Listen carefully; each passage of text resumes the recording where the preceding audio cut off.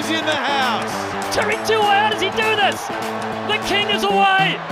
Jerry Tuwai. Jerry is one of the most humble people that you'll ever see on a rugby field, win or lose. He's a great character to have around. As a man grows up, particularly in a pressurised situation like this, he sort of develops different weapons that he has, and one of those has been Jerry's leadership and mentorship to other players in the squad. He is a motivator, and everyone looks up at him due to his achievement in rugby sevens. He's a small man in the field, but he can do much more greater things.